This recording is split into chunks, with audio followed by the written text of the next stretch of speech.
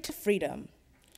John Hope Franklin, born in Oklahoma in 1915, graduated in 1935 from Fisk University. Harvard University awarded him the master's degree in 1936 and the doctorate in 1941. Dr. Franklin's awards are the Jefferson Medal of the Council for Advancement and Support of Education, the Clarence Holt Literary Prize, the Jefferson Medal of the American Philosophical Society, and the National Endowment for the Humanities Charles Frankel Award presented by President Clinton in 1993. Co-writer Alfred A. Moss Jr. is an associate professor of history at the University of Maryland, College Park. After completing his undergraduate work at Lake Forest College, Dr. Moss received his master's degree from the University of Chicago in 1972. He was then awarded his doctorate in 1977. A graduate of Episcopal Divinity School, he is also an Episcopal priest. In Dr. John Hope Franklin's own words, "In the present work, I have undertaken to bring together the essential facts in the history of the American Negro from his ancient African beginnings down to the present time. I have made a conscious effort to write the history of the Negro in America with due regard for the forces at work which have affected his development. This has involved a continuous recognition of the mainstream America history and the relationship of the Negro to it. It has been necessary, therefore, to a considerable extent to retell the story of the evolution of the people of the United States in order to place the Negro in his proper relationship and perspective. The history of the Negro in America is essentially the story of strivings of the nameless millions who have sought adjustment in a new and sometimes hostile world. This work is therefore a history of the Negro people with a proper consideration for anonymous as well as outstanding people."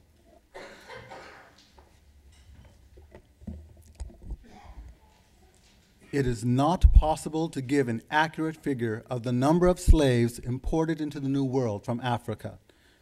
In 1861, Edward E. Dunbar estimated that 887,500 were imported in the 16th century, 2,750,000 in the 17th century, 7 million in the 18th, and 3,250,000 in the 19th. In 1936, R.R. Kaczynski estimated that 14,650,000 Africans had been imported into the New World. In view of the great numbers that must have been killed while resisting capture, the additional numbers that died during the Middle Passage, and the millions that were successfully brought to the Americas, the aggregate approaches staggering proportions. The figures are a testimonial to the fabulous profits realized in such a sordid business, to the ruthlessness with which the traders must have pursued it, and to the tremendous demands made by New World settlers for laborers. Perhaps poet Leopold Sedar Senghor, the first president of the Republic of Senegal, best summed it up when he declared that the slave trade ravaged Black Africa like a brush fire, wiping out images and values in one vast carnage. It is more difficult to measure the effect of such an activity on African life than it is to estimate the number of persons removed. The expatriation of millions of Africans in less than 4 centuries constitutes one of the most far-reaching and drastic social revolutions in the annals of history.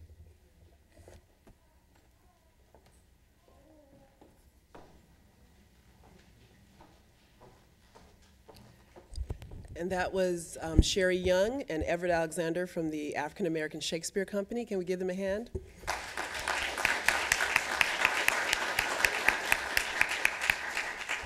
And we'll be hearing more from them later on in the program. Well, good afternoon. My name is Linda Brooks Burton, and it is my pleasure to welcome you to the 19th Annual Unsung Hero Awards. Before we begin, I would like to acknowledge some people that have come to acknowledge our heroes. And first of all, I'd like to have you welcome our city librarian here at the San Francisco Public Library, Mr. Luis Herrera.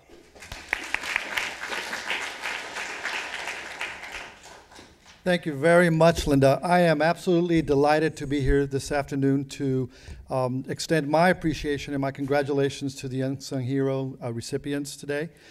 We are delighted that the San Francisco Public Library is the sponsor of this event. And as you know, it started as a very small neighborhood event at one of our neighborhood libraries, the Western Addition, 19 years ago. But it's turned out to be perhaps one of the most significant programs that the library has to offer and its sponsors. And I'm thrilled about that because libraries are about building community and going out there and responding to community needs. And this is a classic example of how wonderful the partnership is with the library. Libraries represent beacons of learning. They represent opportunities for youth, for learning and for success in school. And I'd like to see or believe that our youngsters can become the future heroes and leaders in our communities, thanks to many libraries in our neighborhoods. I'd also like to extend an appreciation and thanks to all of San Franciscans for recently passing successfully our Proposition D, which guarantees funding. I knew I'd get an applause from our community. What does this mean? It means that we can continue to be responsive to the community. It means that we can have more books, more computers in our neighborhood branches. Right now, we recently opened 8 libraries with an additional day of service. This is important because we're talking about neighborhoods in the Bayview, Visitation Valley, Ocean View, areas where we really have not been as responsive as we should be, but that we're turning around and being more responsive to the needs in those communities. I'm also thrilled by the fact that Proposition D will allow us to continue the vision to renovate all our neighborhood branches, 17 renovations, 7 new libraries, including a brand new one in Visitation Valley, which is awesome. It is cause for celebration, and an expanded, renovated library in the Bayview. We're thrilled about that.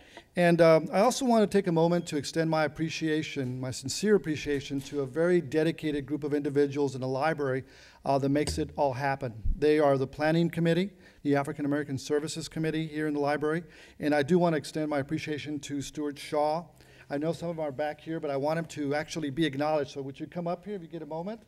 Linda Brooks Burton, Loretta Dow, Vanetta Jackson, and Everett Alexander. So they do a fabulous job making sure that we are truly responsive to our community. So let's give them a warm welcome, folks. Great job. And last but certainly not least, my personal appreciation on behalf of the library as well to all of the recipients of the 19th Annual Unsung Hero Celebration. Have a wonderful afternoon. This is my favorite program. I intend to stay here through the duration of it to celebrate with you. Thanks again and have a wonderful afternoon. Thank you. Okay, just a few housekeeping tasks before we go any further. I must direct you, if there is an emergency, to look for the closest exit signs in the back here, in the back of the auditorium as well, and evacuate that way. But we are planning not to have one, of course. And also the restrooms are out the door to your right if you need to do a restroom stop. And I also like to acknowledge 2 other important people who are here today. We're all important, but these people have come especially to acknowledge our awardees. We have first Supervisor Tom Amiano from District 9. Please come up and say a word or 2. Thank you so much. It's an honor to be here and looking at how everyone so beautifully turned out, especially in red. I need to apologize for my rags here, but this is grandfather duty. I just got off it, so. The thing that I always remember about the library when I grew up was that it was a sanctuary. It was a place to go where you could feel safe and deal with the world when sometimes the world presented a lot of challenges. And I've always had a soft spot for the library in my heart. You know, I'm basically a public school teacher for many years in San Francisco. In fact, I taught at that old Bayview school that was torn down a long time ago and replaced with some very, very nice schools. And as you know, the Bayview itself has quite a few issues. I'm so glad that the head librarian is here. At the Board of Supervisors, we take the libraries very, very seriously. And we also know from our experience in the classroom and in dealing with our constituents that the ordinary becomes the extraordinary, and that's what an unsung hero is. It's someone who you usually wouldn't see in the newspaper, or someone who would not make a radio interview. But I always know that when there's something good happening, there's a bunch of people behind the scenes that are working hard to make that happen. Nothing just happens. And so it's with great respect and honor that I'm here today, and I actually have two commendations, one for the African American Center, and one for you too, sweetie, and and one for the African American Center of the San Francisco Public Library. And what this commendations say: Certificate of Honor, Board of Supervisors. The Board of Supervisors of the City and County of San Francisco hereby issues and authorizes the execution of the Certificate of Honor in appreciative public recognition of distinction and merit for outstanding services to a significant portion of the people and city of San Francisco for its significant contributions to the community and its sponsorship of the 19th Annual Unsung Heroes Award Celebration From Slavery to Freedom, honoring historian John Hope Franklin. The Board of Supervisors extends its highest commendations to the African American Center at the library and the African American Center. So congratulations, everyone.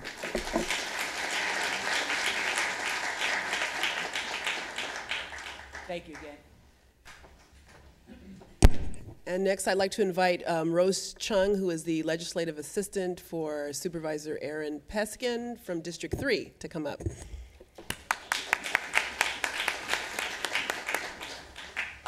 Thank you very much, Linda. On behalf of the President of the Board of Supervisors, I'm really happy to be here and express appreciation and congratulations to all the amazing and selfless individuals who's given their heart and soul to the community to make it have a better quality of life, and for all the wonderful work that you do.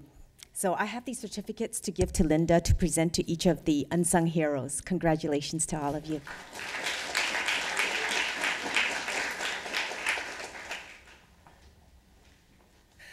Okay.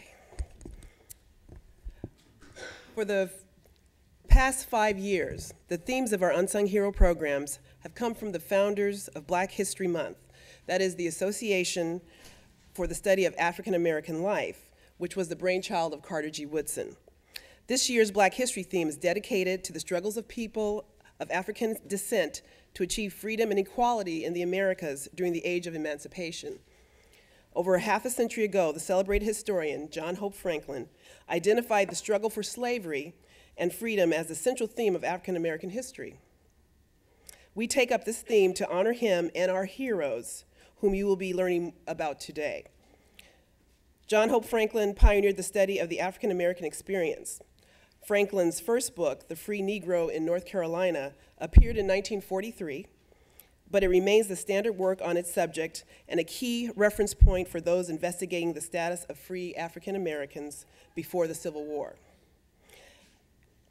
At the time he wrote this work, historians were devoting little or no attention to what was then called Negro history. Almost no scholarly work existed on antebellum free blacks. In 1947, Franklin published From Slavery to Freedom, A History of African Americans, widely considered to be the definitive work on the subject. This great work is now in its 8th edition and has been translated into Indian, Japanese, German, French, Portuguese, and Chinese.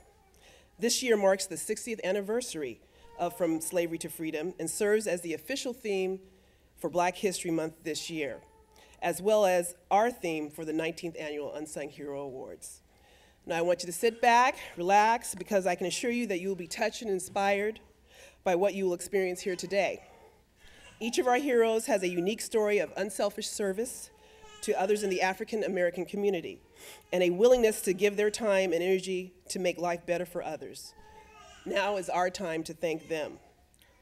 With that, I'd like to introduce the Vukani Mwethu Choir, who will begin our program with the Negro National Anthem. And I'd like the audience to stand as we do that. Please welcome them.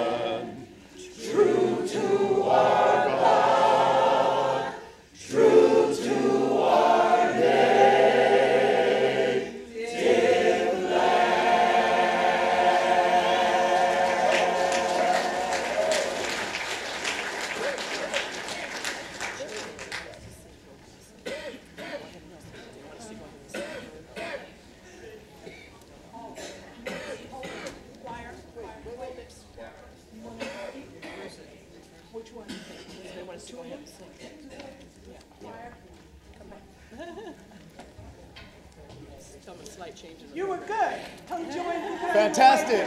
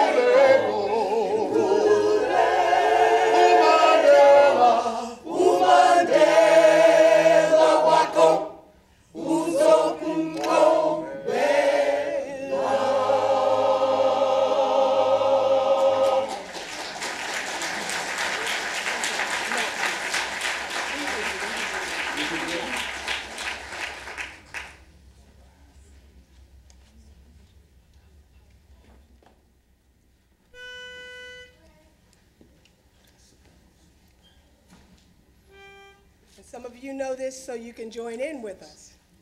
All right.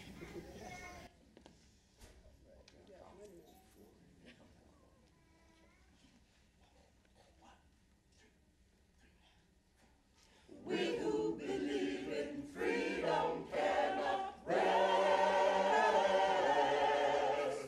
We who believe in freedom cannot rest until it comes.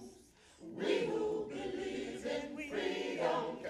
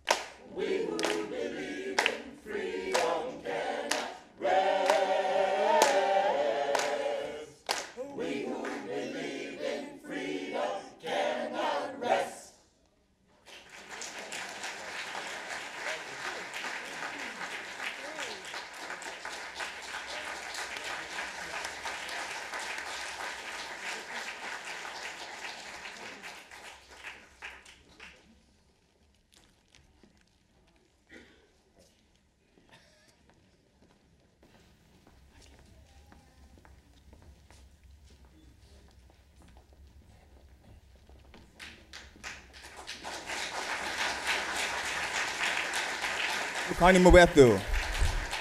Thank you.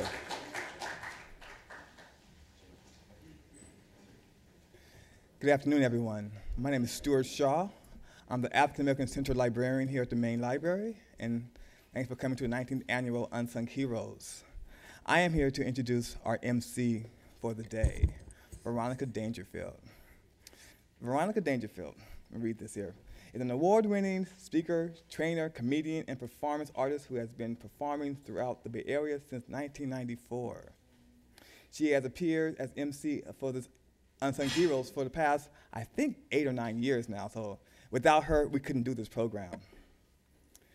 Veronica has written, directed, produced, and performed in her own autobiographical play entitled Unidentified, the story of her childhood growing up in Japan. Actually, she performed it here at the library as well a couple years back.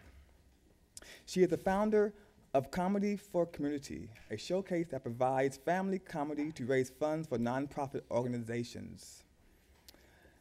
Veronica's mission in life, she said, is to empower, uplift, and encourage people on their quest toward the greater vision of themselves to manifest their dreams. Veronica Dangerfield.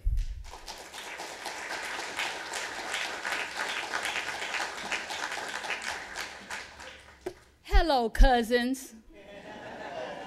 And I would like to say to you today, Ashe. Can I hear an Ashe? Ashe.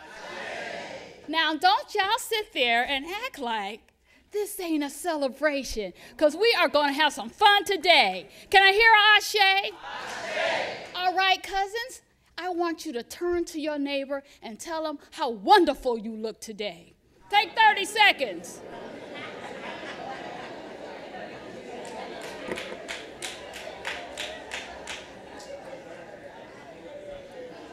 Yes, cousins, my name is Veronica Dangerfield, and yes, I am Rodney's only black child. Woo, but we're going to get some respect here today. The respect part, that ain't me. You know what? Success is a little like wrestling a gorilla. You don't quit when you're tired. You quit when the gorilla gets tired. We are going to see some people today that have tirelessly and effortlessly produced wonderful things in our community. And I'm telling you, there's going to be a tide wave and a ripple of ashes all across this audience. And I'm warning you, if you don't stay awake, I'm going to have to tell some jokes, and then everybody will be so, like my grandmama used to say. We have another distinguished visitor here today. We have Sophie Maxwell from District 10. Put your hands together, cousins. And please welcome her to the stage.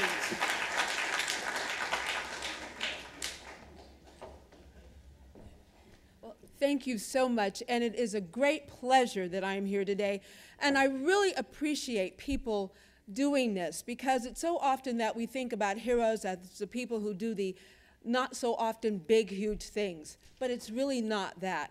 It's the people who do the small things every day, the people who are consistent, the people you can depend on and who are committed and who help us in so many ways. So I want to thank you. It's the people who volunteer in my office. It's those volunteers who do things and go to hospitals and who make the churches really, really work. So again, thank you all for all that you do. Thank you for deciding to recognize the unsung heroes. This is a great day and a great day of celebration. And the thing is we can all be unsung heroes, all of us, every day of our lives. Thank you.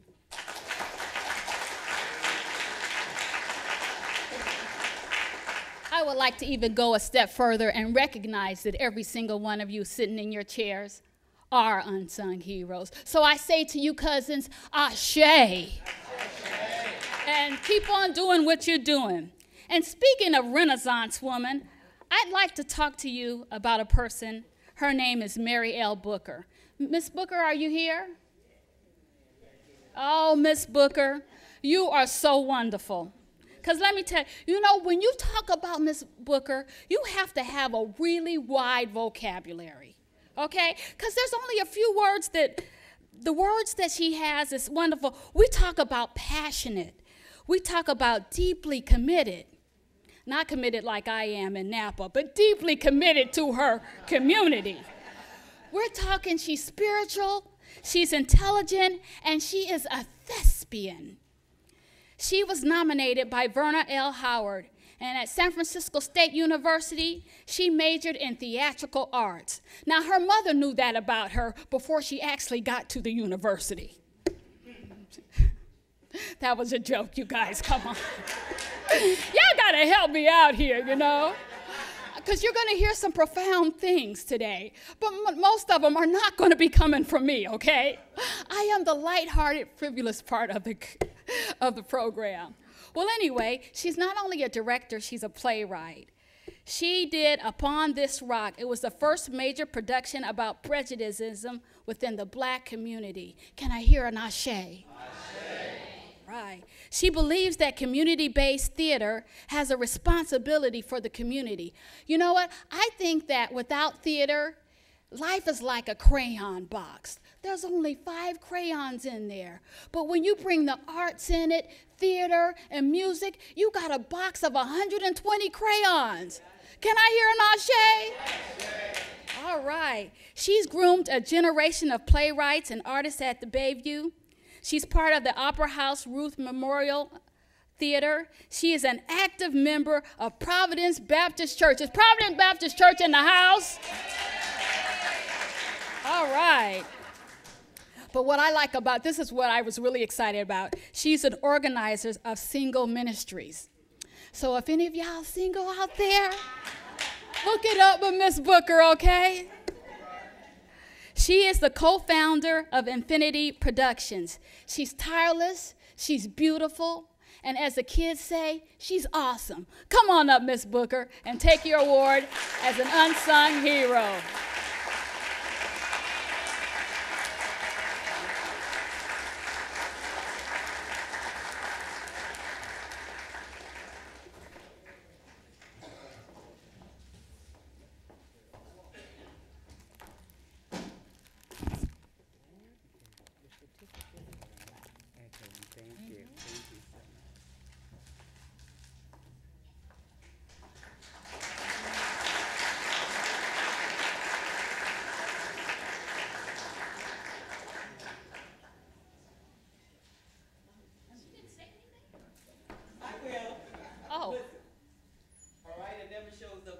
Oh, Miss Booker, but we wanted you on the microphone so we can get you on TV. Okay, I got you.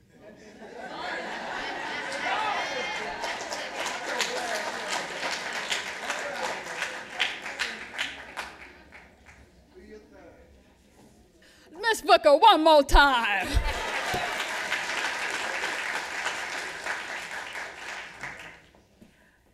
Hello, everyone. Hello. You know what? I really thought seriously about what should I say. And I went back through some of my work, and I found something I wrote in 1979. I know that's a long time ago. But I think it kind of says what I really want to say to all of you this afternoon. There was a concert in our community at Providence Baptist Church where we presented one of our chancel choir members in concert. Her name was Andrea Green. After the concert, I was so moved, I wrote, "There was a happening in Bayview Hunters Point today. A gala crowd paused for a moment to hear the singing of Andrea. And I believe that the Lord God Almighty looked down with pride as her clear, crisp voice from him was energized. Spirit, knowledge, a sense of our historical past, all of this was integrated. For this, I was glad. Her soprano range was a delight to the ear as it with ease floated out, filling the air. Paraglasi, Giordani, Scaletti, Rossini, Puccini, and Gershwin too. An awestruck crowd, she with authority led them through. But I truly knew she'd hit a stride, singing from roots, quinces, Ishe Aloha, Many reigns ago, she reminded us with pride of our great musical heritage that has stood the test of times. Part 3 was very important to me. Hearing her unfold our musical history, singing the works of Johnson, Price, and Burley. Sing, Andrea, sing. Our hearts cried out as she, spirit-filled, began to sing the works of Walter Hawkins and James Cleveland. We began to shout, sing, Andrea, sing. I went away feeling that Bayview Hunters Point will never be the same again, because God, in all of his wisdom, had shown us that to a community, to a world, each individual can make a difference by just letting Andrea sing.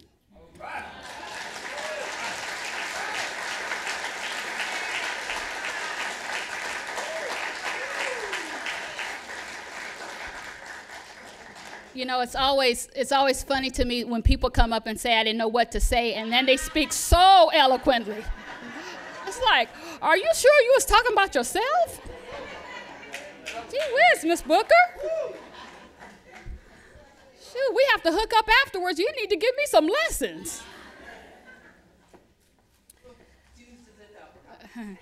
Legends are made of ordinary people who do extraordinary deeds. Legends are not limited to sports heroes and celebrities. We all have the potential to be legends. And speaking of legends, let me tell you about An Lee. This is an amazing individual. He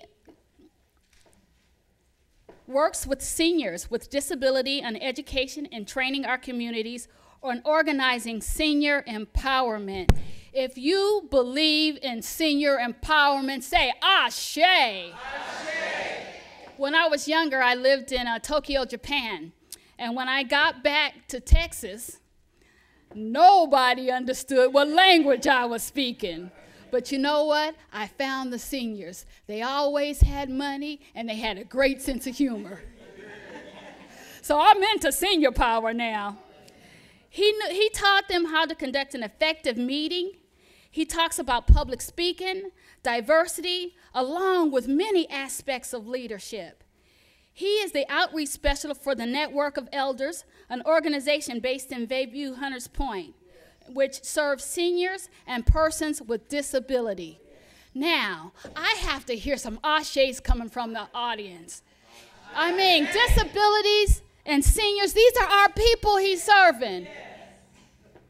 I'm gonna have to go to Starbucks for y'all. Wake up.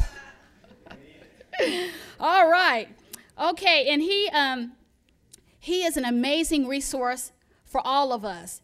He's responsible for the outreach for the Network of Elder Resource Center at the Bayview Hunter Point, Visitation Valley, Portola, Excelsior Communities, and Ocean View, which means that he's all over San Francisco. Can I hear an ashe? Because I'm going to work until the cows come home.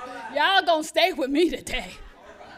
So please put a warm welcome for Mr. An Lee. He's amazing. An Lee.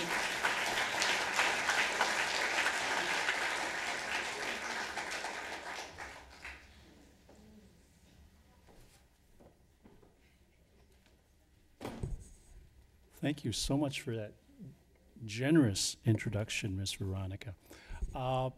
Good afternoon, ladies and gentlemen. Good afternoon, young men and young women in the audience.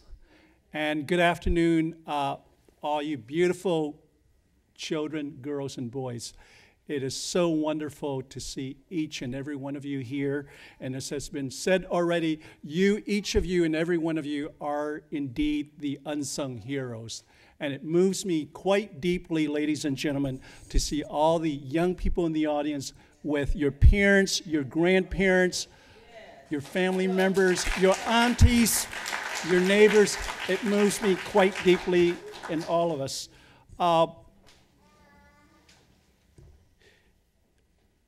I feel very deeply honored to be receiving this award, ladies and gentlemen. And I want, first of all, to thank each and all of you who are here. And I want also to pay my respect and thanks to Miss Linda Brooks Burton and her wonderful staff at the Bayview Library. Just want to share with you a story. I've gone to the Bayview Public Library a number of times, and in fact recently had an informational table at the public library where we provide information for folks in the community and seniors and persons with disabilities. So to let people know of resources. And you know what, ladies and gentlemen, I just want to share with you that Ms. Brooks Burton and her wonderful staff there are so dedicated and so professional, and that library is filled with young people in addition to adults. And that's beautiful. That's beautiful. I also want to acknowledge, ladies and gentlemen, a number of people in the audience here who were in the senior university class sessions that were held in the Bayview and Hunters Point in July of 2006, as well as senior university class sessions that were held at Jones Memorial United Methodist Church in the Western Addition this past spring. And I would like to acknowledge a number of people and ask you to please stand. First of all, in terms of seniority here, Miss Ruth Dark, a leader in the Bayview community.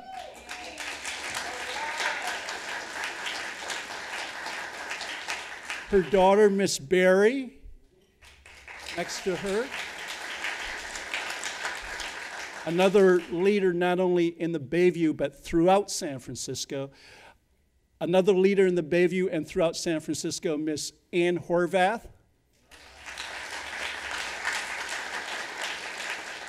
A dedicated volunteer and leader in different programs involving seniors in the Bayview, in Hunters Point, in the Western Addition, and throughout San Francisco, a Vietnamese American elderly person, Miss Hui Thi Truong.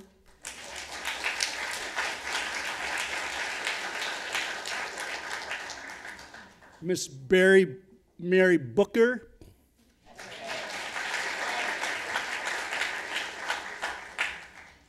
A wonderful leader in the Bayview, articulate, very verbal, Miss Viola Whitehead.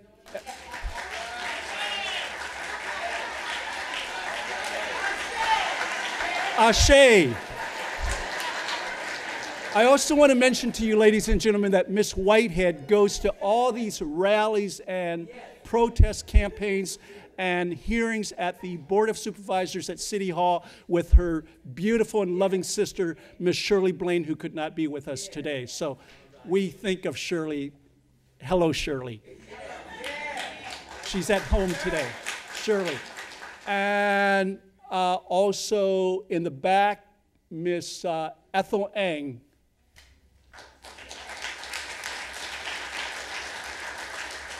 And I know my time is up, ladies and gentlemen, but I want to share with you a real quick story. It's about one of the things that the seniors in the Bayview and Hunters Point did, which teaches all of us a lesson. Oh, I'm sorry, I forgot to introduce you to Miss Ernestine Patterson, a leader in the Western Addition. Miss Patterson. Thank you, Miss Patterson. A real quick story, and ladies and gentlemen, and all the young people, listen to the story. It's about what the seniors in the Bayview and Hunters Point did last year. The seniors and I identified some of the major issues and problems the community faces. And one of the top problems the seniors identified was this one supermarket in the Bayview on William Street called Foodsco Supermarket. They were selling spoiled and rotten foods to the community. Spoiled and rotten stuff you could not feed to anybody, and they were selling it. The seniors and I decided to wage a big protest campaign against Foodsco. The seniors planned a demonstration at Foodsco. Placard signs that they wrote stood there. The manager of the Supermarket came out, Mr. Klontz, he quickly dashed back in. After the protest was over, the seniors followed him back into the store, politely, professionally requested him to meet with the seniors. The security guard came out and said, "No way, he will not talk with you. He will not talk with you." The seniors said to them, "We want to talk with him. We're here.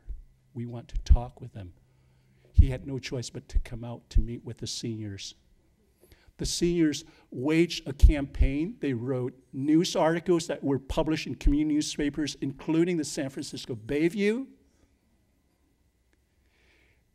They wrote letters to the mayor, to the Board of Supervisors, to Supervisor Maxwell, so on and so forth. They formed a committee to monitor the issue. And you know what? They not only confronted the big corporation called Foodsco Supermarket in Southern California, they also stood up to the giants like Ralph's Market, Kalen Market, and one of the biggest corporations in the U.S., Kroger's Corporation. They were not afraid. And you know what? The store had to clean up their act. They haven't done everything right yet, but they surely have done a lot of cleaning up. So ladies and gentlemen, let's salute the seniors of the Bayview and Hunters Point. Thank you.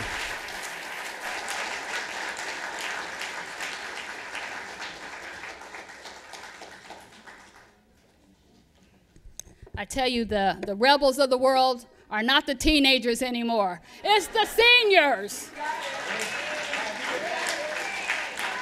Somebody got to control those people.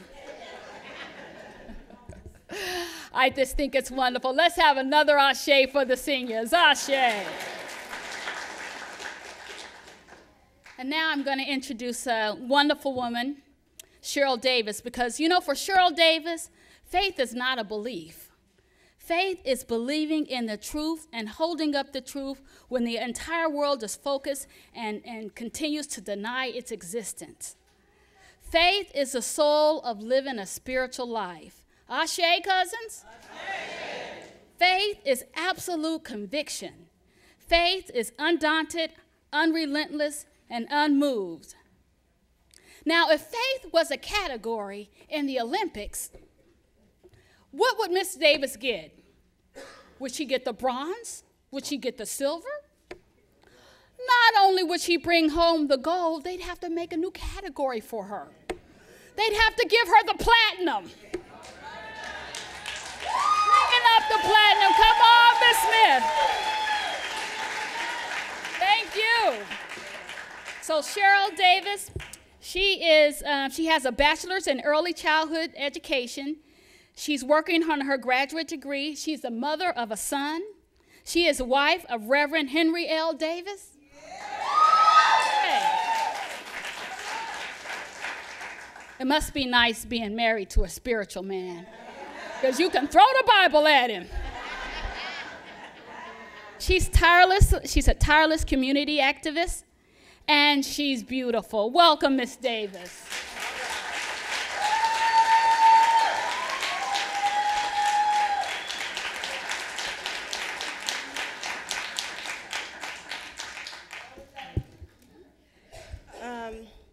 You know, I have to say, I'm really grateful and honored by the opportunity to receive this award, but as we were sitting here today, because in order to do the work that I do in the community for folks who know that work, it really requires all day, all night. And I have to just first off say off the top, you know, my husband and I were joking about it, and he said to make sure I acknowledged him, but in all honesty, the time that my husband and my son have to do without me in order for me to work in the community is grand and great. And I appreciate them allowing me to stay gone so long to work with other people's families. And by that same token, as I was sitting here, sometimes you get so engrossed in the work and sometimes you feel like it's not really, you don't know, you begin to question whether it's worth it and you don't know if it's making a difference. But as I was sitting there and watching people come in, my heart was so touched because it's not the work of one. It's really not. It requires not just your family, but the extended family. And in order to be able to impact and make a difference in the community, it takes the community. And I was so moved and so touched by seeing my extended family. And I'm just going to really ask them to stand up right now, because sometimes I don't know that they appreciate it. So I wanted to really ask my church family to stand up and to thank them for coming out and showing me.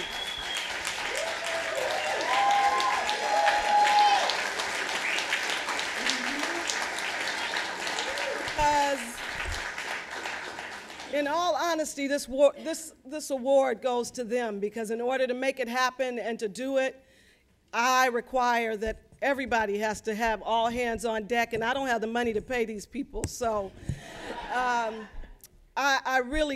appreciate it so much, the work that we've done, the ability to really say that church is bigger than just Sunday morning, that it's really about going out and doing ministry and not being alone, and saying that we really need to, in order to make a difference in the community, we have to be in the community. We can't wait for the community to come to the church. We have to go into the community and do the work. And through their efforts, we've been able to take this work beyond religion and beyond faith, but really into the hearts of the people, to say that somebody cares for you, beyond saying that we're counting numbers or we're trying to prove that we have some ability. It's really about one, for the sake of one, for the sake of one child, for the sake of one soul, for the sake of one person. And so for this, again, I say thank you, but it's really not about me. It's about making a difference. Thank you.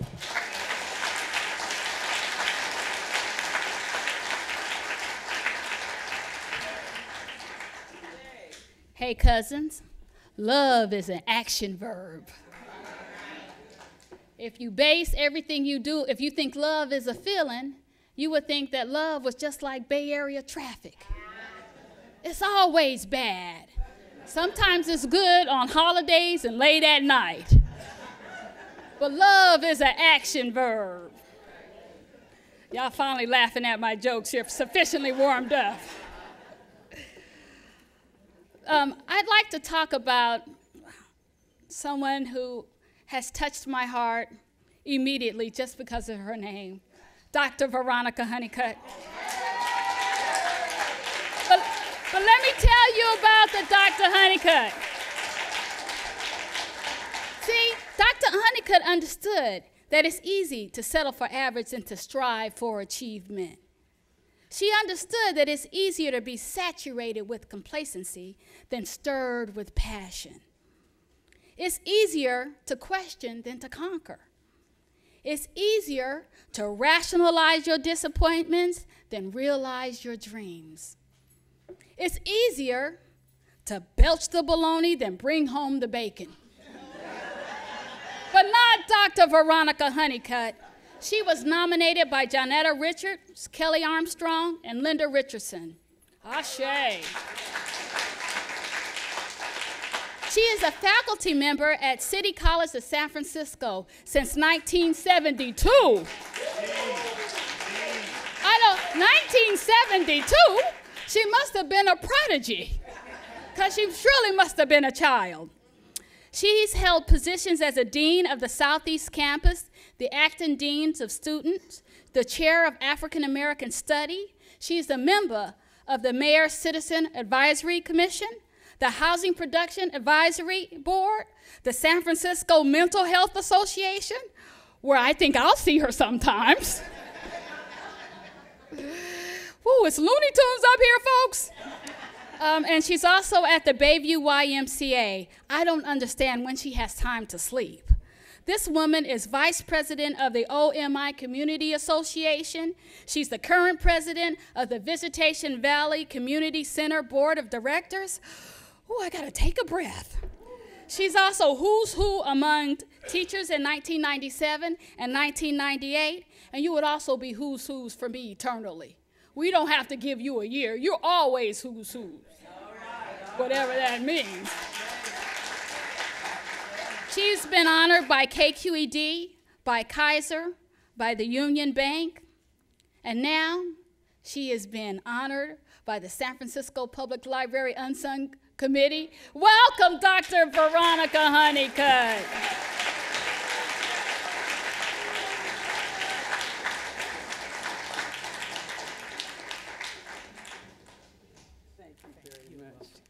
Thank you. Good afternoon. All right, to whom much is given, much is expected. All right, now I want you to know I started to tell you about a devotional piece that I read this morning from Ephesians 2:10. I'm going to do it anyway. It is God himself who has made us what we are and given us new lives through Christ Jesus. And long ages ago, he planned that we should spend these lives in helping others. And let me tell you something. My background is this. I was born in Sacramento, California, raised in San Francisco in the Fillmore. I remember Littlemans, Honorados. You have to go way back into Western Addition history to understand. Mary Rogers, Toshi Koba, Yori Wada. These are the people with whom I had an opportunity to be mentored and I was loved by. Okay? And I want you to know something else. I grew up in a family that did not have a lot of money. But let me tell you, my family had the right values. They loved God. They valued an education. It was no playing in the streets for me, young people who are in the audience. It was when I got home from school. It was about going and having my dinner. It was about doing my homework. It was about taking care of business because my folks let me know that I stood on the shoulders of elders who came before me. And they had more than paid the price for me. I want you to understand that. That's the kind of rich history I came from. They sacrificed deeply for me. They made sure that I sat in the front seat to see people like Joshua Heifetz, to see the Jose Greco Flamenco Theater, because they wanted me to dream a world which was beyond my immediate reality. And they knew that there were options available for me, and they wanted me to be aware of that. I would like to thank the African American Interest Committee and the African American Center of the San Francisco Public Library and that wonderful woman, Linda Burton, for honoring me today. When you honor me, you are also giving special recognition to the other organizations I represent. Now, my namesake, Veronica, listed some of the organizations that I've, been fortunate to work with in the past. But you honor the Southeast campus of City College of San Francisco. You honor the neighborhoods that we service. Bayview Hunters Point, Visitation Valley, some sections of Potrero Hill, and to be honest with you, the whole city for some of our specialty programs. You honor the San Francisco Parks Trust, of which I am a board member. It is true that I am the president of the Visitation Valley Community Center. We have plenty of work out there. Anytime you have a neighborhood where there were 9 murders in 3 days, 65-year-old Asian American man who was carjacked and killed. A community that is trying to get through that pain. We have our work ahead of us. Now, we at the college have some ESL programs out there. We've experienced a downturn because people are afraid to go out. So there's plenty of work for us to do, and those of you who live out there who want to join in, please do work with us. You also honor the Bayview Hunters Point Lions Club, and I saw Fran, our membership chair. I don't know if she's still here. There she is. Watch out for her because she'll get you to sign up for the Bayview Hunters Point Lion Club, a new club we have set as our goal to raise $100,000 for scholarships for young people in the Bayview Hunters Point area. I want to thank the 3 powerhouse ladies who nominated me, and they are titans in and of themselves. Dr. Janetta Richards, who is a faculty member at both City College of San Francisco and San Francisco State. Please pray for her. She became ill, had to have surgery, and is not going to be working until January of next year. Wonderful woman. Please keep her in your prayers. I would like you to honor, and I want you to see Kelly Armstrong. Please stand up, Kelly. This lady's dynamic, articulate, passionate. She is presently collaborating with me and Dr. Jones from San Francisco State to start the Hospitality management and culinary high school mentoring program, we are determined that there will be more African American people in the culinary industry. Hospitality is a big piece. And some of the folks are saying they can't find African Americans, but we've heard that before and we know better. So we're going to work on that. And last but not least, this wonderful woman, whom you all know, Commissioner Linda Richardson. Please stand up, Linda. Linda has served on more boards and for more mayors than I can even keep up with. But let me tell you, this sister is not about play. She is about, I hear you up in here saying, mm-hmm. She is wise, she's politically savvy, and she is a real advocate for the communities in general, but in particular, Bayview Hunters Point. Okay. I've lost track. I'd also like to thank, I'm going to close it. I'd also like to thank my immediate family who could not be with me today due to illness and college obligations, but who are here in spirit. And I want to thank members of my church family. I see Garth in the back. Thank you, Garth. I see Tina, sis, and Lois Colbert from Glad Tidings. They are part of what allows me to do what I do. We are the beneficiaries of the legacy given to us by Dr. John Hope Franklin, Gwendolyn Brooks, Carter G. Woodson, Bell Hooks, Ralph Ellison, Miriam Makeba, Dr. Asa Hilliard, that giant of a man who passed away recently, Claude McKay, just to name a few. And I want you to, I'm going to tell you this. We're starting a new program, spring 2008. I am determined, my staff, my faculty and my staff, and in fact, there's another lady here from our high school program, Melody Martin. Are you still there? Melody's right there. She works in our high school program doing a very difficult job of getting students through high school. But I want you to know we're starting a new program, spring 2008. It's called the Weekend College. We want high school young people, as well as the other folks in the community, to take college credit courses. If they start with us in the 11th grade, by the time they graduate from high school, they will have accomplished 36 units of college credit. They will have a foot in the door. As long as God keeps breath in my body, I am going to continue to do those things which will bring students the skill sets, the academic dispositions, whatever it takes for them to be successful at the academy. Thank you very much.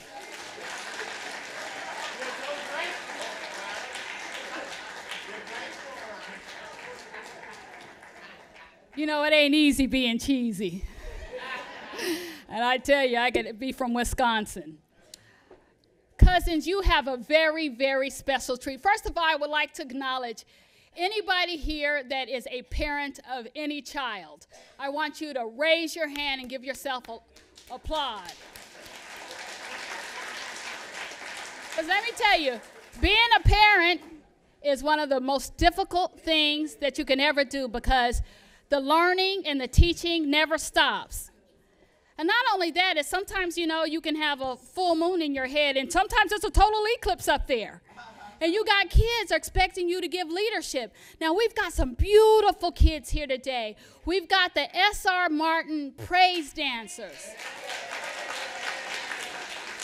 Now, cousins, I want you to give them all your attentions. I want you to give them ashes. I want you to clap for them, because this is the future of America coming up here. So stay with them now.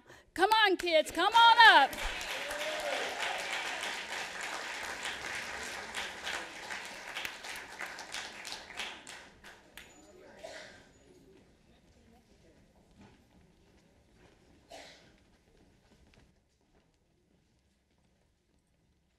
They're all here. One more time, cousins. Give them a hand.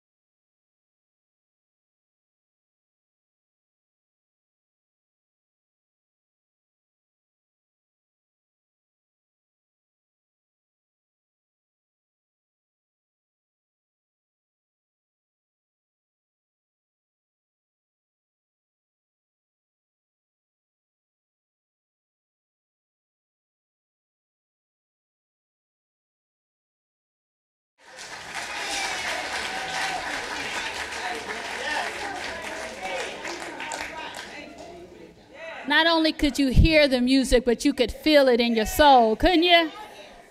Give one more applause for the S.R. Martin.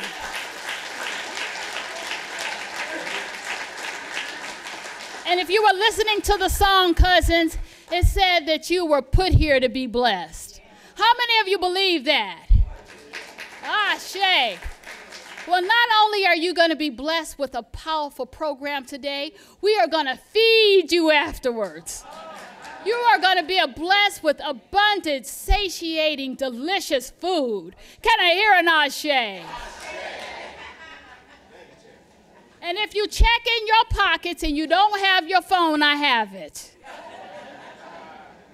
And if you don't retrieve it soon, I'm making a call to Tokyo.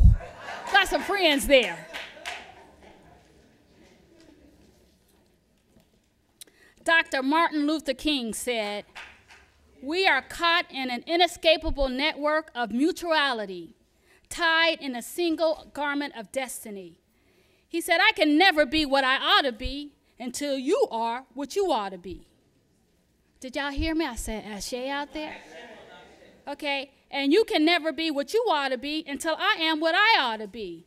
This is the day the world is made. I didn't make it that way, but this is the interrelated structure of reality. Do you believe, each and every one of you, that love is eternal? Yes. Did you know that love never dies? Yes. It changes a little bit, it transforms a little bit, but the good that you do on this planet never leaves. And the love that you put in your heart is there forever. Can I hear an ashe? So I want to talk about Mr. Jimmy Wilson Jr. Although he is not here, like the butterfly effect, his love still wraps us up in glorious rapture. Can I hear an ashe, cousins? He was nominated by Ronald Colhurst. He was an advocate and a volunteer for mental health, education, jobs, and affordable housing. It was a circle. He did everything. In 1990, he became the president of the Sunnydale Housing Project Tenant Association and established a tenant resource center. He co-founded the Bayview Hunters Point Foundation to provide mental health services to the community. And if you don't think we need mental health services, you need to take a look around. He partnered with HUD to establish the Jackie Robinson Computer Learning Center, because you know what? Well, there's only two types of people in this world now, the information rich and the information poor. If you don't know how to get to the information, it don't matter how much money you have. He served as the president of the Southeast Housing Development Corporation until his death in April of 2007. God bless his soul. He was a volunteer in the community by working with churches, directing homeless to various social services. He provided turnkey and toys to Jackie Robinson's residents during the holidays, and supported such organizations as the United Negro College Fund, because a mind is a terrible thing to waste. If you got kids, you really know that's true. This award will be accepted by his beautiful daughter, Latrecia Wilson Alford. Please come accept the award on behalf of your wonderful dad.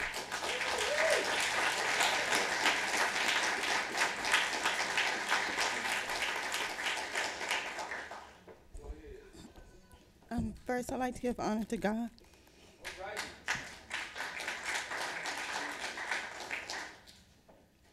It's still really difficult for me.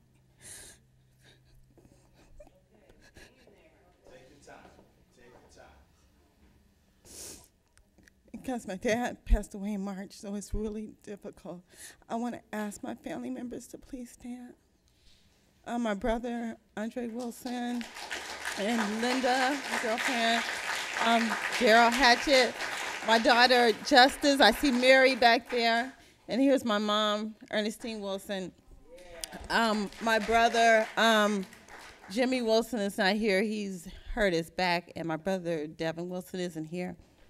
And my two daughters, Nicole and Alicia, they're currently in college. One is attending Hampton University in Virginia.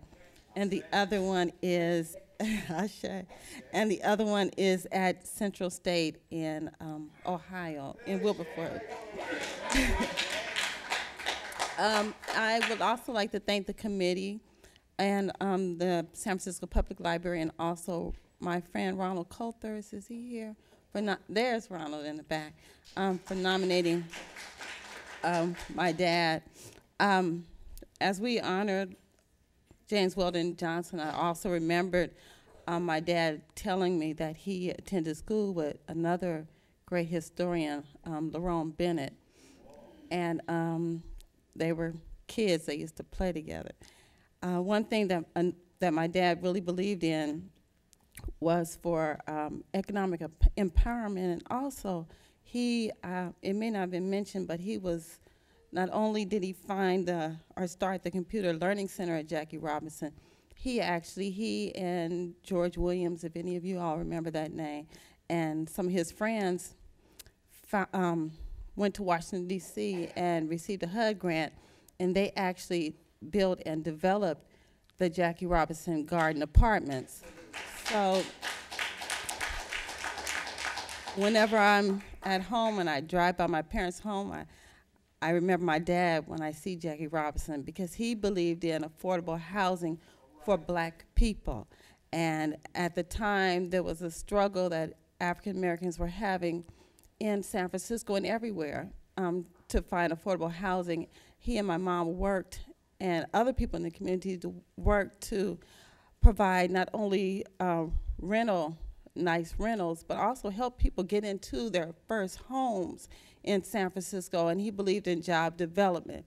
He worked for the Urban League, so it's just a wonderful thing for you all to recognize him. He never was recognized for any of his work while he was living, but he's been recognized twice this month. Dr. Williams and Baby Hunters Point Senior Center had a luncheon and recognized him the other day, so I know he's happy for everything you guys are giving. And he was a member of Providence Missionary Baptist Church.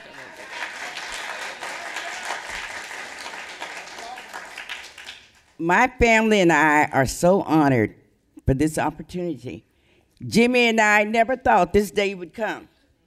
We had 50 years together. Sometimes I didn't have food for him giving away stuff to somebody else. And I said, Jimmy, what are we going to do? So I'm grateful, I'm thankful, and God bless each and every one of you for thinking about the people in Baby Hunters Point and all of you. And let's continue to care about people, care about these children, and do our best. Thank you very much.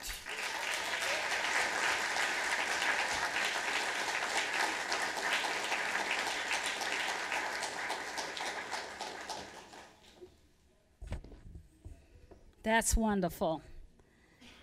Few can touch the magic streams, and noisy fame is proud to win them. Alas for the ones that never sing, but die with the music in them. But we have another unsung hero, and she's not dying with the music in her, because the music is strong and loud. Hui Thi Truong. Hui is originally from Vietnam, where she worked in the field of education. 32 years ago, she immigrated to the United States.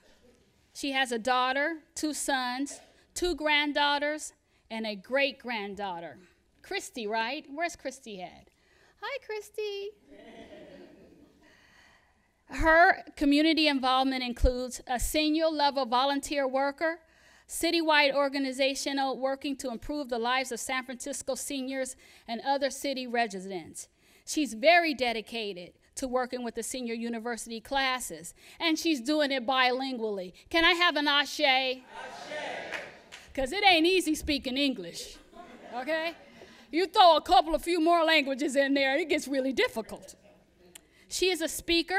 She's at the Senior Leader Campaign protester against the Food Co. supermarket. She's one of the protesters, okay? We need to get a restraining order on the seniors. They're just getting too wild. She believes that the value and riches of cultural diversity provokes a common ground for shared humanity. Ashe. Her philosophy on life is to live life with kindness, love, and to share it with everyone you meet.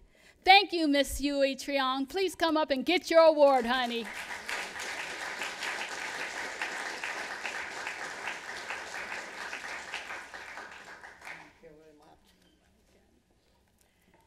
thank you very much for this hour.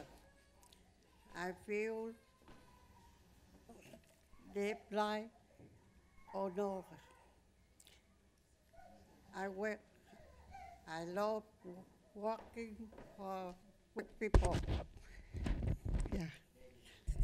Thank you. You're welcome. Yeah. You told. I love you, but at all.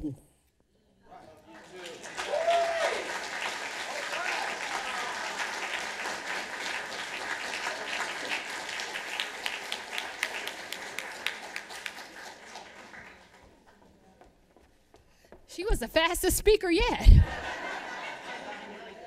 It's like, whoa. Is Miss Gail Smith here? Miss Gail Smith. All righty.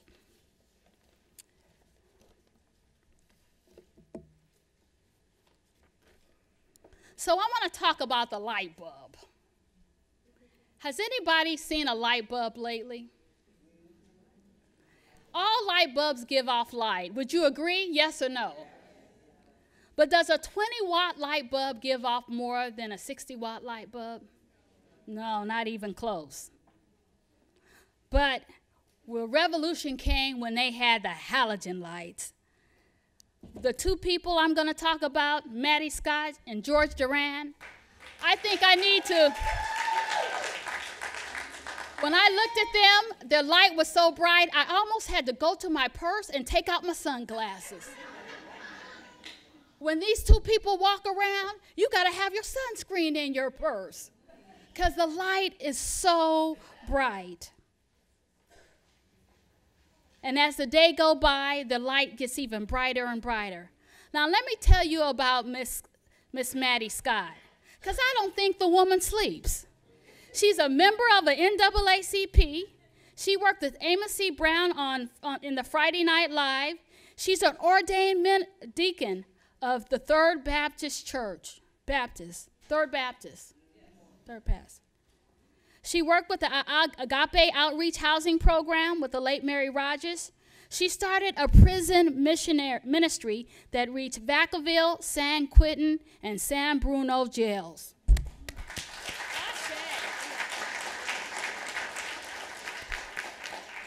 Because we cannot be defined by our worst act. We're all beautiful from the inside out, perfect spiritually. Now, we're going to make some mistakes, but just because you're in prison does not mean that you do not need love. And Mattie Scott recognized this. God bless you, Mattie. She's organized the community block. Is that a party? And you didn't invite me? I got to keep an eye on her. She worked for both Willie Brown and Mayor Newsom's campaign. She worked with Proposition A to stop homicide now. Ashe, cousins? Ashe. All right. She helped to organize the San Francisco 8, and her mission is to stop the violence. And then she organized the Cease for Peace to get guns off the street. Ashe. Now, you got a dual pack. This is a double dynamite package here, because George is along with her. These people were nominated by Jane Redmond, Judy Hughes, and Carolyn Alexander. Now, he's also a member of the NAACP, and he looks very good in his suit, I must add. He's a member of the Men's Breakfast Club, the Layman's Department at Paradise Baptist Church. He's his Brother's Keepers organization.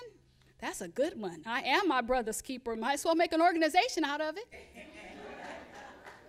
He is the operation manager of the San Francisco Sheriff's Department program Road to Recovery, a successful relapse prevention program to resolve the Stop the Violence project at a nationally recognized violence prevention program. Ashe, Mr. Now this, okay, cousin, this is my favorite part, okay. He is a certified restorative justice trainer, substance abuse counselor, relapse prevention specialist, domestic violence counselor, adult education teacher, and conflict resolution trainer. Wow! Women, if he was single, you need to marry this man. He knows how to do everything. Please welcome Mattie Scott and George Jurand.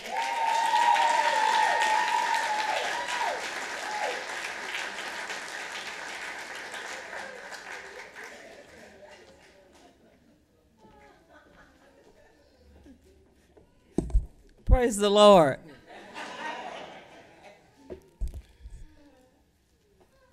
Praise the Lord.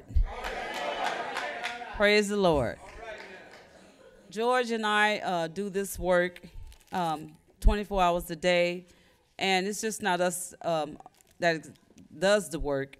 As Sheryl Davis has said, we all work in the community together throughout the Bay Area, and we have some people behind us. First of all, I have my mother, who's 85 years old, who instilled many values in me and who taught me how to do this work as a young child in New Orleans during the Civil Rights Movement.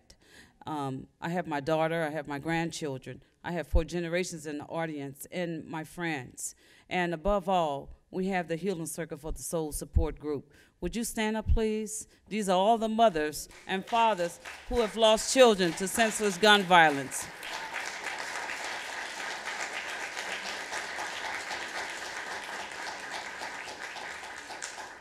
And I don't know if you read the paper yesterday, but one of our mothers, Judy Hughes, whose son is being accused of murdering his best friends in Clear Lake, who's doing time, we got, because of the efforts and her prayers and her faith and because of the Healing Circle and because of you and your prayers, we have a change of venue from Clear Lake County as of yesterday. That is what the Healing Circle does. We're in the business for God. We're in the business of healing souls. We're in the business of helping those that are incarcerated. When you do it to the least of these, you have done it unto me, thus says the Lord. And we are about the business of kingdom building. And we can only do that with each other, embracing each other, you know, loving one another, putting our arms around our young people. And the Healing Circle is very proud to receive this award from the San Francisco Public Library. Here's George.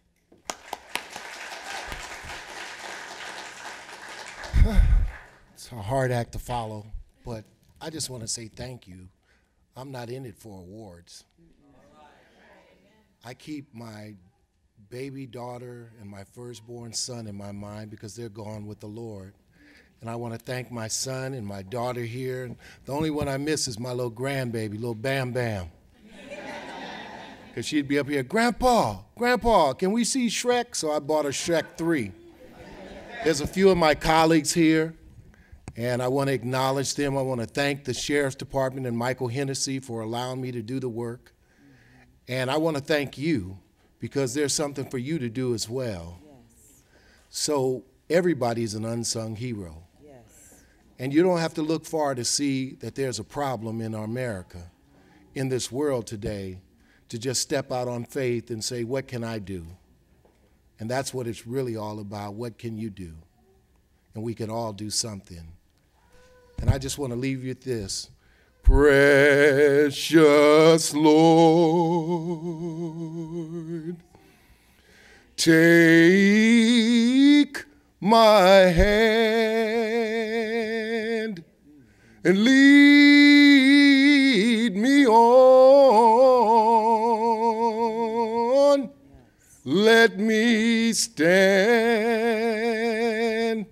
I am tired. I am weak. I am worn through the storm, through the night. Lead me on to the light. Take my hand, precious Lord, lead me home.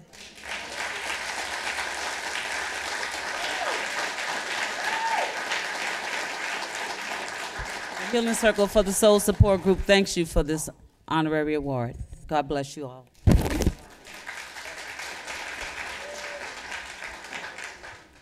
I told you he was a whole package. Then he started singing. It's like, oh, that quenched it. Okay, success, Charles Lindbergh said that success is not measured by what a man accomplishes, but by the opposition that he's encountered and the courage in which he maintains the struggle against overwhelming odds. I am so happy, cousins, to announce the next unsung hero, because he's always been a hero to me, Mr. Walter Johnson.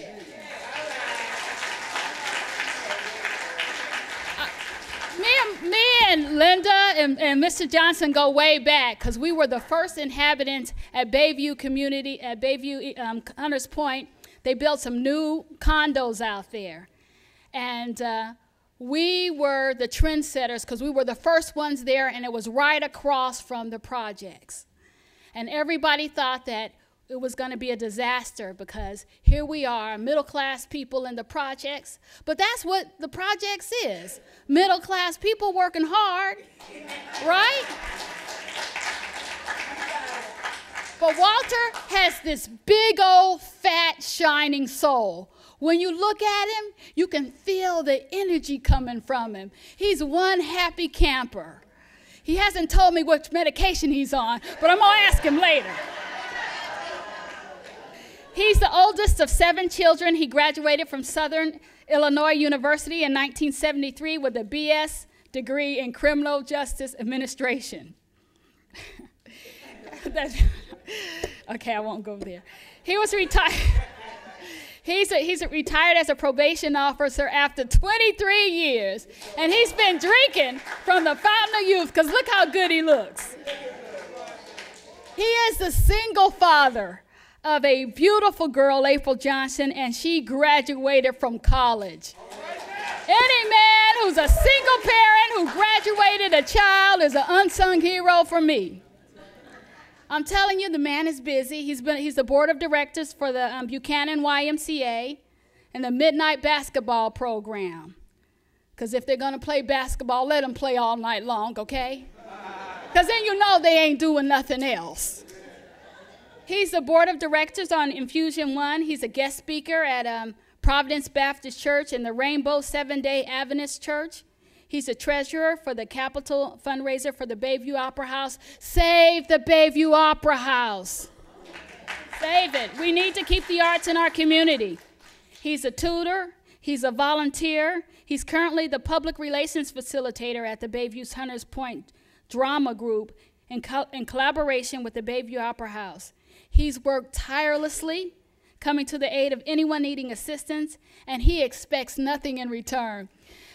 And I tell you, I had to listen to him complain, because he did not want to accept an award today. He did not want to be an unsung hero, but let's really embarrass him. Let's clap him and welcome him up here.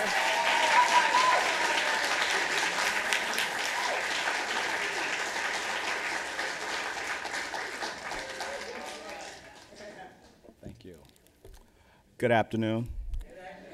I want to give thanks to the San Francisco Library. I want to thank Linda Burton Brooks. And I want to give thanks to the readers of the applications. The 2 people in the back, they read. We have dozens of applications that are received. So I want to give thanks to them. I want to thank my mother and father. I come from Chicago, where we were taught to serve. People would come to our house, they needed something to eat. You got shot, you came to our house, you needed a Band-Aid, you came to our house. So it was something my mother would open her doors to do. I'm an 18-year resident of Bayview Hunters Point, so there's a lot to do. I perceive myself as a role model. Their kids come to my house, they need to borrow some tools or something, because they don't have fathers in the house. As they mentioned, I'm a retired probation officer and ended in the juvenile hall. The theme today has been potential, human potential. We're heroes, but can you think of all the potential that's wasted at the Youth Guidance Center, at the California Youth Authority, at the county jail, at the state prisons and the federal prisons, all the potential that's wasted, that's lost. I want to thank the nominee, Dr. Betty McGee. Thank you for the nomination. And I want to thank my West Coast mother is here, Melody Martin. Thank you, thank you. And Dr. Martin Luther King said we all can serve. In some capacity, we all can serve. And seeing what I see every day in Bayview Hunters Point, there's a lot of work to be done. And at that, I want to say thank you. Thank you.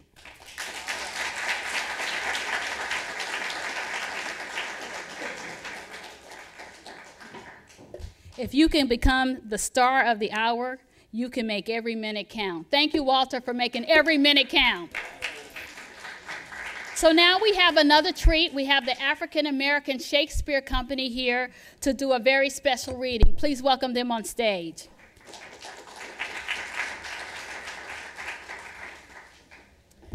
This is another excerpt from Slavery to Freedom, and it's about the churches. Perhaps the most powerful institution in the Black world was the church. Barred as they were from many areas of social and political life, African Americans turned more and more to the church for self-expression, recognition, and leadership. Nothing in their world was so completely their own as the church. Early in the century, membership grew as it had in the post-Reconstruction period. As African Americans migrated to the cities, old denominations increased in membership and new denominations sprang up. It was an exhilarating experience for Blacks to participate in the ownership and control of their own institutions. It stimulated their pride and preserved the self-respect of many who had been humiliated in their efforts to adjust to American life. The lack of opportunities for African Americans to participate fully in the affairs of other institutions caused many to concentrate their energies and attention on the church. On the whole, however, it may be said that despite trends to desegregate some institutions, the Black church remained what one observer called the place of refuge for Black community. Thank you.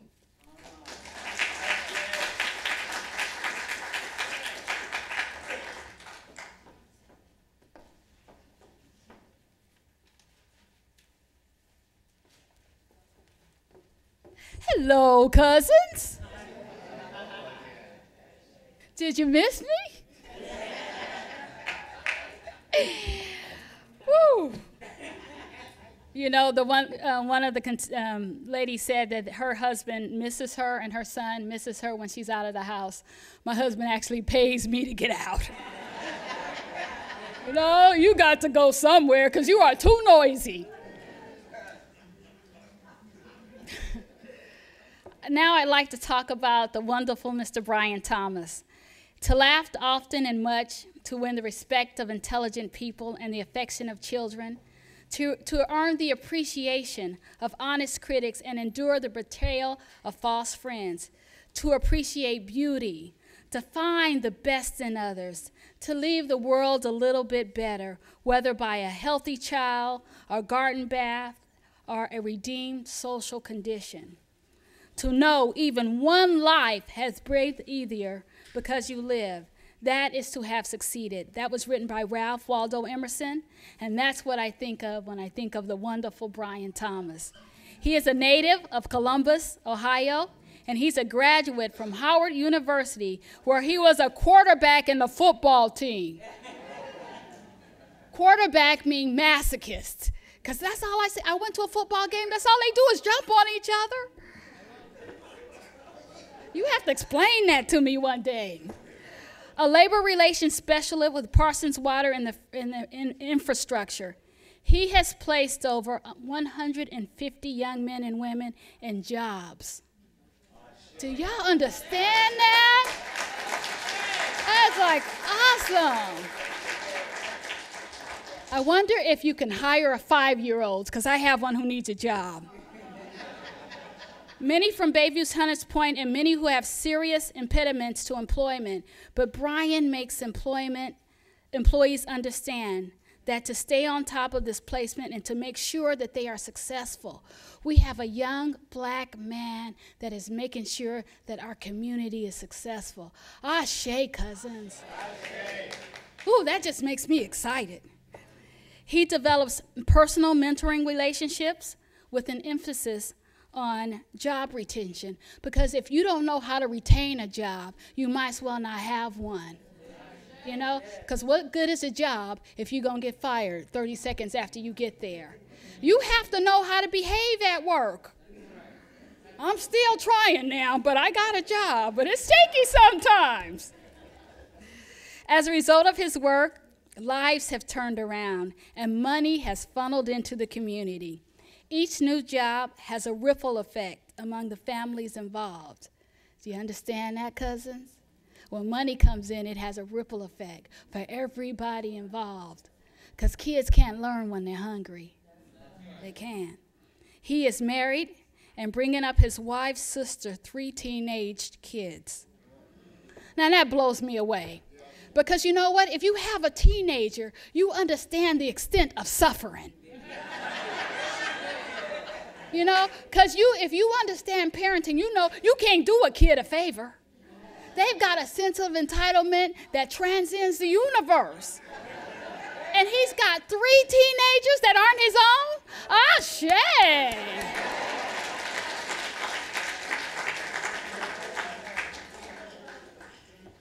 Brian's father, Donald U. Thomas, who recently made his transition, was a major influence in his life.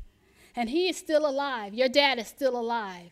His love, his affection, his genius for bringing up a wonderful son exists forever. Ashe, cousins? Ashe. All right. His words of wisdom for Brian were, if you can't be a national leader, be a leader in your own community. Please welcome Brian Thompson.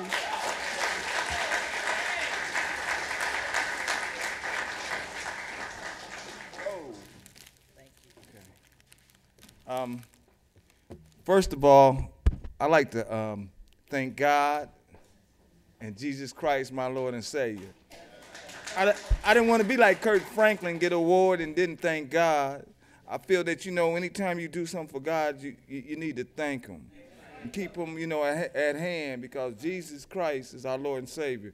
Next, I'd like to thank someone that is very special to me, the one that nominated me, Ms. Diana Rathbone. She, and I see Pansy, her friend. We started together. I work for the city. I work for water department, PUC, the PUC. I was assigned to Parsons, Bechtel, worked through Parsons, Bechtel, Jim Jefferson, the MBE company, and I was assigned the Human Rights Commission as a diversity manager, but that title was changed. And I worked with Diana, who was the senior compliance officer for the PUC.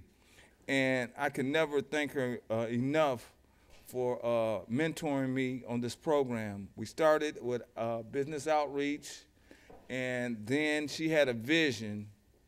She had a vision that maybe, you know, with the additional fundings from the San Francisco Water Department in the city of San Francisco, that we would see through the contract compliance, the program, which is called First Source, see if we can place local residents from San Francisco on city contracts. With that, a lot of protests on the HRC. The former director gave her the go-ahead, and she created a system. And she showed a lot of passion, and I was able to benefit from that, because when you, as Dr. Martin Luther King went through his struggles in Atlanta, it wasn't just him. He had a lawyer, he had a judge there working with him. And so I was fortunate to work with her. What we did was, any contract that exceeded $1 million, we made ensure that they had a San Francisco residence, you know, under the PUC or other departments. And Diana would sit in the room, and there was a young lady named Verma who would do the certified payroll. It was the 3 of us, and we created something. And we put guys out there, they get fired, and then we would screen them better. But what we did was we reached back, and you know, through her influence, I was able to go out there, because she's from England, right? And most of your contractors are Irish. So the England-Ireland relationship, you know, that was something else. I mean, you know, so you know, she'll let them know she's having a bad day, you know, and they'll back off. It's strange because that's the relationship in Europe. Okay, well, with that, Diana retired. You know, I worked with her for 3 years, and then during that process, Sophie Maxwell came up with an idea to create City Build with Gavin Newsom. And through that, she did the preliminary. But one of the things that she ensured, and also I want to thank my general manager, Susan Leal, Tony Irons, who kept me funded over at the PUC, and most of all, Harlan Kelly, the assistant general manager. You know, Harlan is a beautiful person. And the commission, and Commissioner Brooks, he gave me a ticket to go home. My father just passed on October the 31st. And he got over 400 people scholarships to college. Matter of fact, the athletic director of Ohio State was one of his proteges. And so I got to thank my wife. The boys would kill me. And yeah, you know, and so what I want to say to you is this. Stand up, Charles, Keith, and James. Stand up.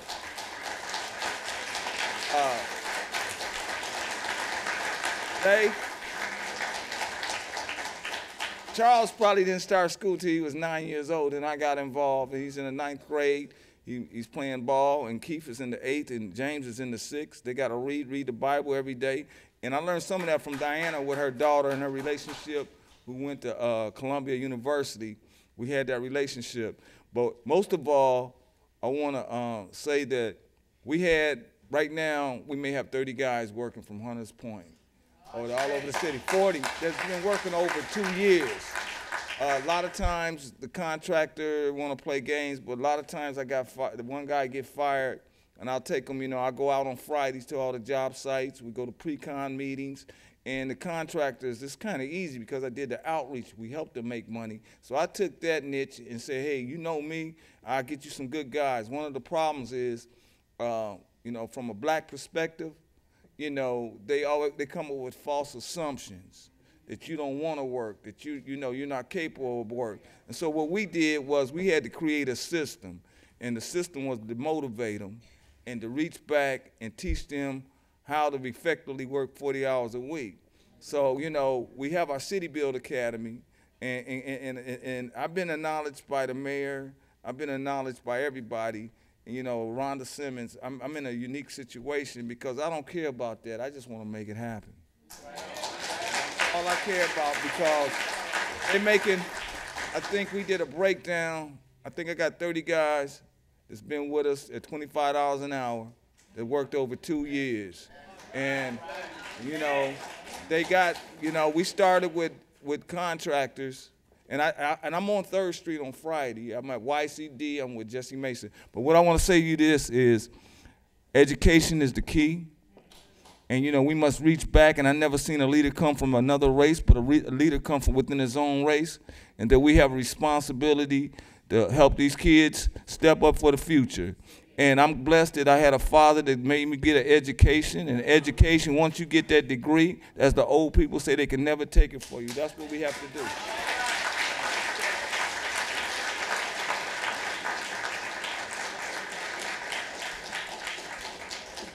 That's a man on the move.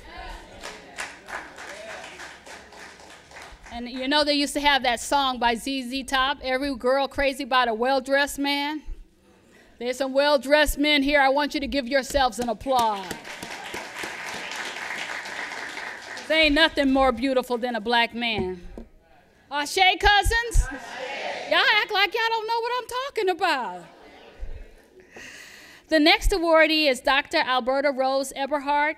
Unfortunately, she is in New York with her son right now and can't be able to attend. However, you're in for a treat because we're going to have her up on the screen. So please take a few minutes and watch the screen, and then I will introduce her. Thank you.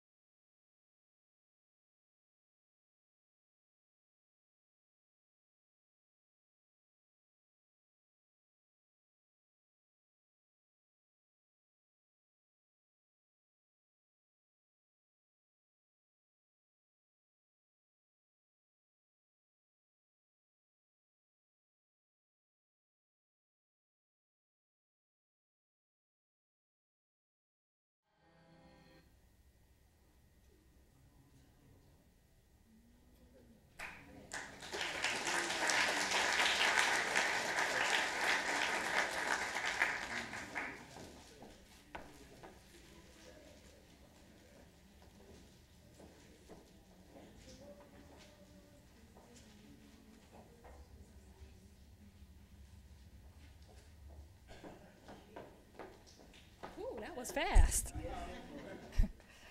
Dr. Albirda Rose-Eberhardt, she has a doctorate in education. She has a master's in dance from Mills College. Yeah, amen. She has a master in divinity from the Graduate Theological Union. She is a reverend at St. Paul's Tabernacle Baptist Church. She is the master teacher at the Catherine Dunham Technique. She's a dance professor, another tireless woman who does not sleep. At San Francisco State, she is the founder and the director of the Village Dancers, which sends dancers out into the community to teach free classes to children in San Francisco. Ah, Shay, did you hear me? I said free classes. She is the wife and mother of a talented son, and she was nominated by Kathleen Franklin. And we're going to have Minister Natalia Johnson come and accept the award on her behalf. Please welcome her to the stage.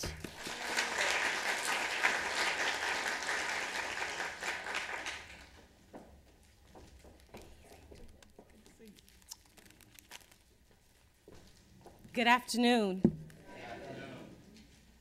To the San Francisco Public Library staff and administrators, to the elders here in our midst, to the legends being recognized and the future legends sitting in the back in red, and the three young men over here to my left. This joy that I have, the world didn't give it, and the world can never take it away, is what echoes in the spirit of my mentor, Reverend Dr. Albirda Jean Rose Landry Eberhardt. Have to get it right. A virtuous woman indeed. At San Francisco State University, where she has taught for over 35 years, she has trained your dance teachers how to teach. And she teaches the gospel choir. At San Francisco State, they know her as Dr. Rose. At St. Paul Tabernacle Baptist Church, she's known as Reverend Albirda Eberhardt, where she's led Christian education and even inspired us to praise dance. She was praise dancing in the late 60s, early 70s, when praise dance wasn't even recognized as a way of ministry. In the dance world, they know her as Bird for her dance moves, as you've seen. She's the director of certification. She was appointed by her mentor, Catherine Dunham, who recently passed this year. She's a mother of two, William and Joshua. She's actually away now with Joshua in New York, touring colleges, creative arts schools. And she's a wife and caretaker of our pastor emeritus, Reverend Arthur A.J. Eberhardt Sr. If she was here, she would be in tears right now. She calls it a seed that's just inside of her, and it's her way of caring. But she is thankful. She wishes she could have been here, but family calls, and she would like to thank you. Thank you.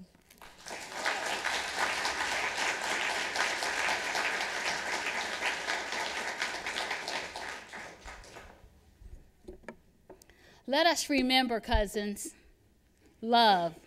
Let us remember love, and to each his own. Love makes the serpent equal to the God. It makes us larger than our flesh and bone, and it lifts us from the jail of time and sod. Look at each other, turn around and say, let us remember love. Let us remember love. Amen, Ashe. And now I'd like to welcome again the African American Shakespeare Company to read the good word. Come on down.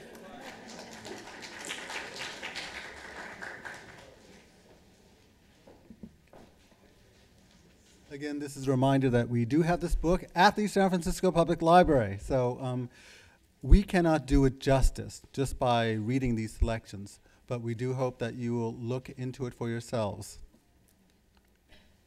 Looking back on almost 4 centuries of residence in the Western world, African Americans could correctly visualize themselves from the beginning as an integral part of the struggle for freedom. Frequently, they were active participants in the valiant warfare to destroy bigotry, repression, and subjugation. They had also been important factors in the ageless struggle between freedom and slavery. They had been the nation's constant reminders of the imperfection of its social order and the immorality of its human relationships. They had witnessed a nation dedicated to liberty move toward the brink of destruction in the struggle to settle the question of freedom. The rejections that they had suffered gave them a perspective and an objectivity that others had greater difficulty in achieving. They could, therefore, point out more clearly than some others the weaknesses that seemed to be inherent in Western civilization. They could tell the United States, as the National Urban League did at the close of World War II, back of all that is planned or achieved is the fact that henceforth it is one world or none. If America's role was to lead the world toward peace and international understanding, African Americans had a special function to perform in carrying forward the struggle for freedom at home, for the sake of America's role, and abroad, for the sake of the survival of the world.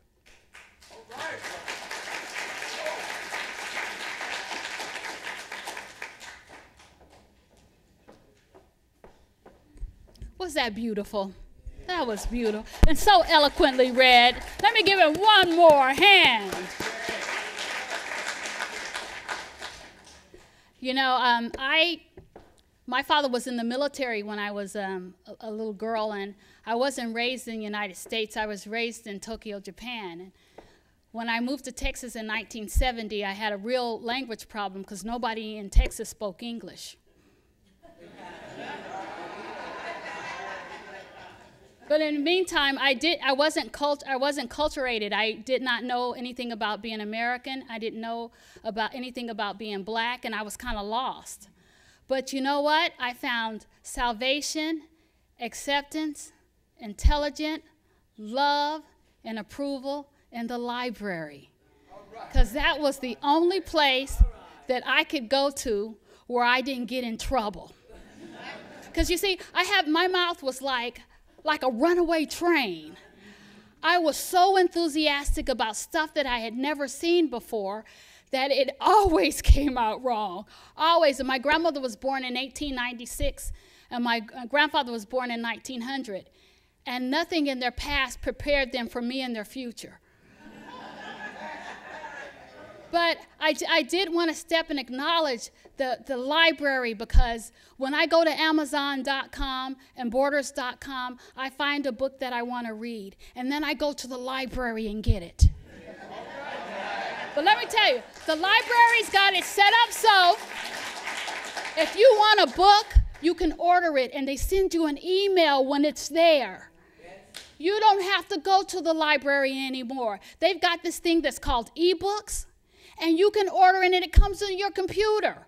You don't have to take off your robe, brush your teeth, comb your hair, and you can go to the library.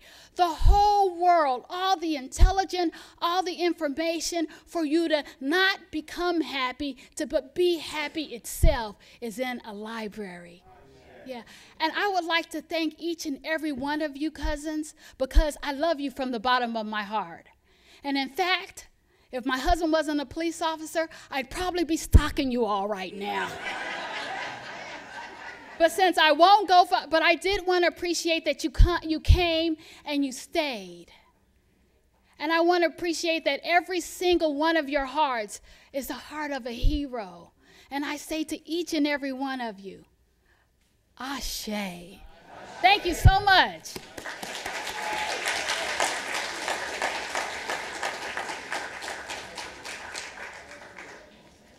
I just have a few closing remarks. I just want to say special thank you to Veronica. She makes this process such a joy every year. I don't know where we would be, Veronica, without your wonderful words every year. I'd like to take this time also to thank the National Council of Negro Women who are providing us with some refreshments today, along with the Red Door Catering. So I'm going to invite all of you to come over to the Latino Hispanic room for some refreshments. I'd like to thank the nominating committee, Dave Schwabe and his staff, Eric Mataro, Troy Alexander, the African American Interest Committee, Stuart Shaw, Linda Brooks Burton, Janetta Jackson. I'd like to thank Mrs. Marion Pavis and Penny Pavis, who welcomed everyone at the back of the auditorium, Reggie Stevenson. A special thank you to our city librarian, Luis Herrera, and to the Friends and Foundation for their financial support, which makes this program possible every year. A special thank you to the supervisors who are here with us today, Supervisor Maxwell and Amiano, and to Marcia Snyder and her staff with programming and exhibits, Sherry from the Public Relations Office, and anybody else. If I hope I didn't forget anyone. If I did, it's a matter of the heart, okay? So I just want to say thank you to all of our winners, all those who nominated them, all those who came and accepted. Our community would not be the community that it is today without you. So I want to say thank you to everyone. And we will see you back here next year for our 20th anniversary of our Unsung Heroes. So thank you for coming. And also, I forgot the young ladies who did the praise dance for S.R. Martin. Thank you, ladies. Thank you, thank you, thank you.